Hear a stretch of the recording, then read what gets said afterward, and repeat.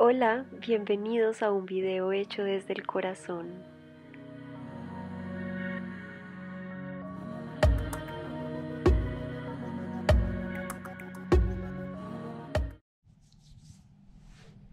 Buenos días. Hoy me van a acompañar un ratico a lo largo del día.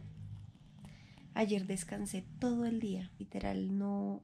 Bueno, abrí el computador una vez para inscribir a 2 personas nuevas que van a ir al encuentro de Baby Celebration conmigo. Pero de resto estuve haciendo como mercado de frutas, dormí en el día, me la pasé en el sofacito así como... ¡Ay, qué rico!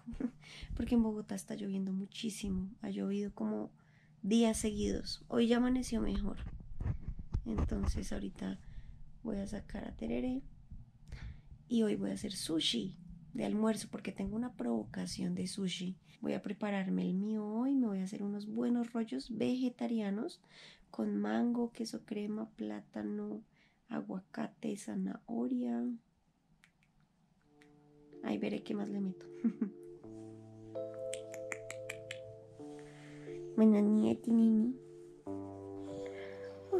Desde hace un tiempo he estado conectando con el hábito de organizar y arreglar mi cuarto y se siente muy chévere, es algo que no había experimentado por muchos años porque yo era muy desordenada, pero es algo que en serio creo que me ha ayudado a sanarme en todos los sentidos.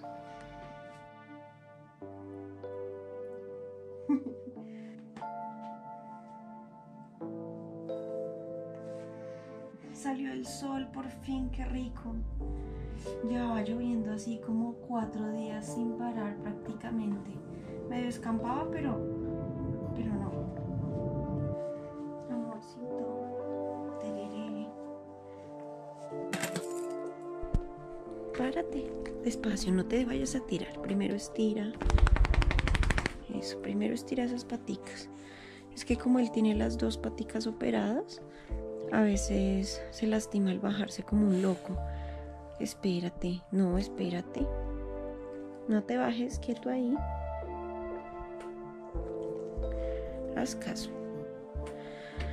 Hoy, después de mi batido de fruta, voy a desayunar arepa integral. Estas del al costo y se las recomiendo mucho, han salido deliciosas.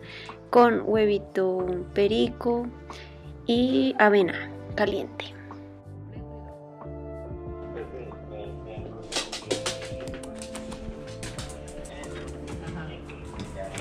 Espérame, espérame.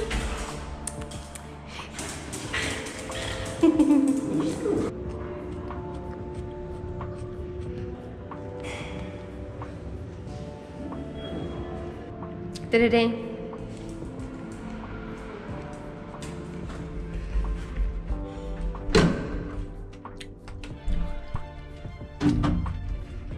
Aquí traigo la bolsita para... Ay, hermosa. Cuidado, cuidado, no te acerques.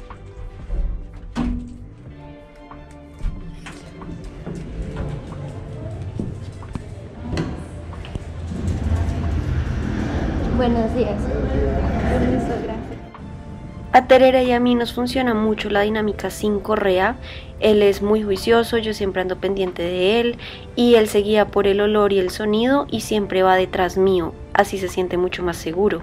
Pero a veces para entrar a alguna tienda me toca ponerle la correa y se pone en modo ¿qué me están haciendo? Soy una pobre víctima, estoy muy incómodo, pone esas paticas todas duras y me toca luchar un poquito para que camine, pero pues ni modo.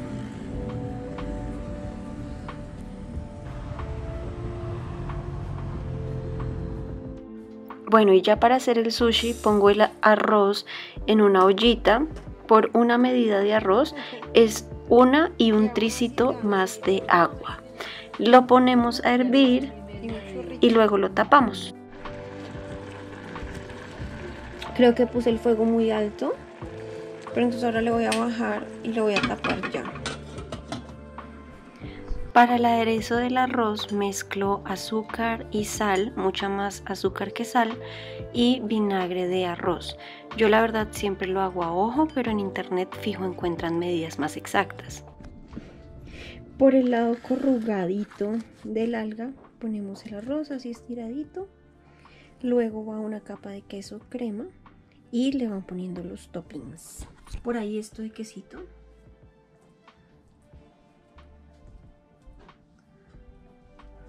No tengo esa mallita con la que se hacen normalmente, pero pues puse una bolsita. No nos varamos por nada. Bueno, tengo platanito maduro. Lo corto en todo en julianitas. Y hacemos una capa.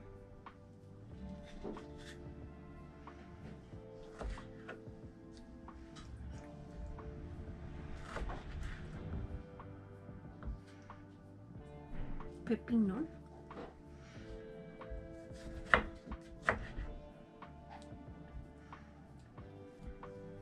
Zanahoria.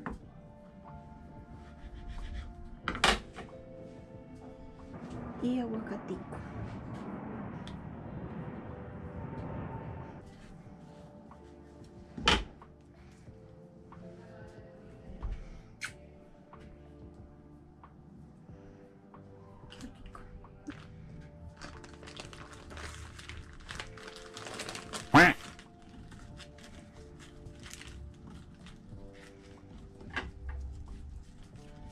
Mojamos como para hacerle un gigantico y lo apretamos con calmita,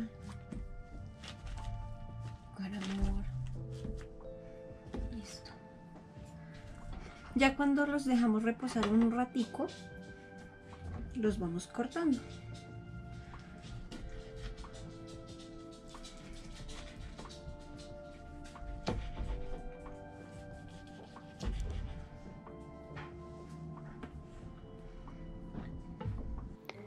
Y miren qué lindo queda el banquete de sushi vegetariano. Lo que yo hago es poner un platico con todos los rellenos o los toppings del sushi para poder ponerle más cositas a cada bocado. Y es delicioso. Me comí muchos. Comí súper rico y quedé súper cansada. Ahora resulta que cada vez que como, la bebé empieza a moverse un montón. Entonces me canso tanto porque la comida entró a mí y empieza a trabajar para digerirla, como porque la bebé se pone a hacer ejercicio. Entonces quedé así como para una siestica, la cual por supuesto que voy a tomar. Así que nos vemos ahorita más tardecito.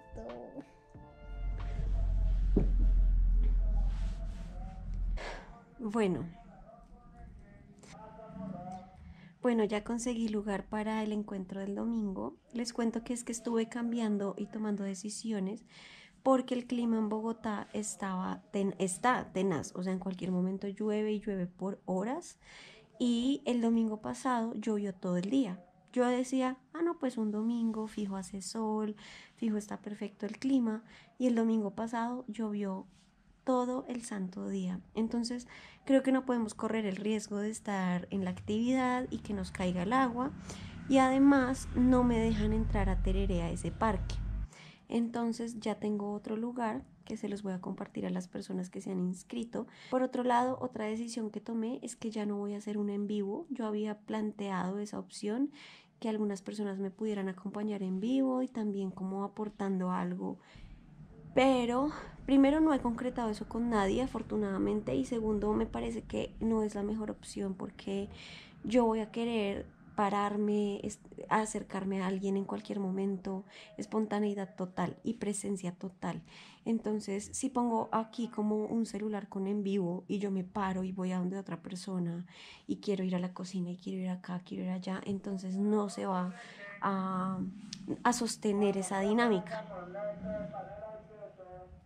Entonces no lo voy a hacer, tal vez grabe un blogcito, muestre algunas cosas, les muestro cómo preparo las hamburguesas, qué voy a hacer y eso, pero ya de resto solo presencial y estoy muy emocionada. Ese tipo de cosas me alimentan mucho y este va a ser el primer encuentro con seguidores así en el que vayan varios, porque alguna vez hice uno, pero lo organicé de un día para otro, fue como nos vemos mañana en tal parte.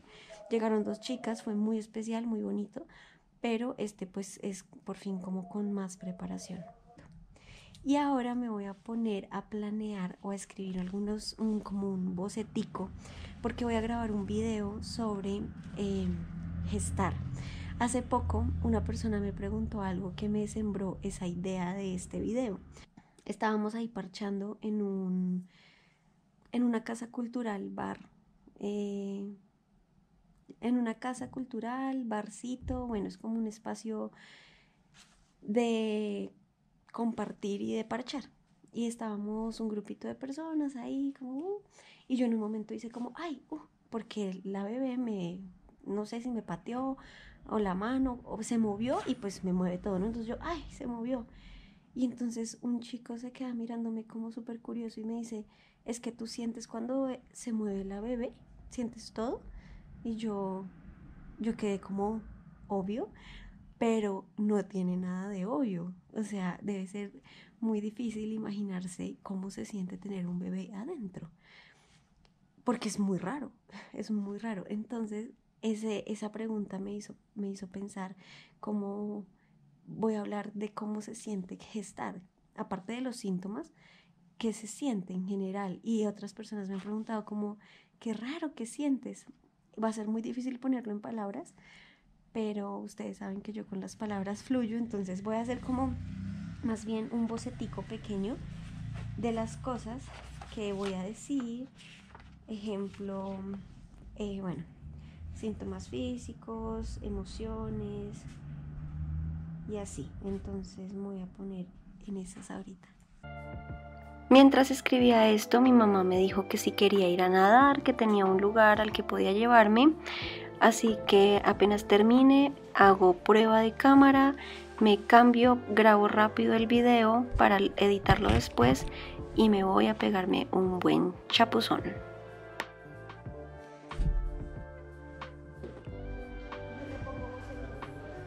Me tuvieron que prestar un vestido de baño porque el mío ya no me queda ni por las curvas. Entonces me puse este prestado que me queda lo más de chistoso, pero la verdad está súper cómodo y el agüita está muy caliente. Es climatizada. Generalmente no me gusta el agua climatizada, pero pues en Bogotá no hay de otra.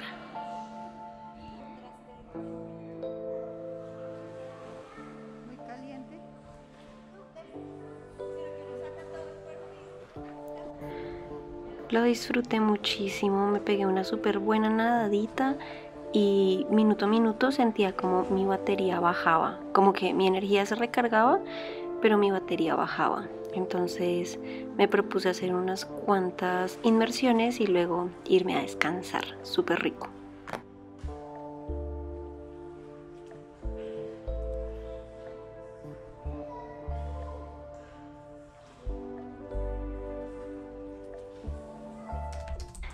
Aproveché el ratico para escribirles y contarles varias cosas a mis suscriptoras de Patreon y como siempre saqué un montón de cosas y las hice conscientes y disfruté mucho este ratico de escritura.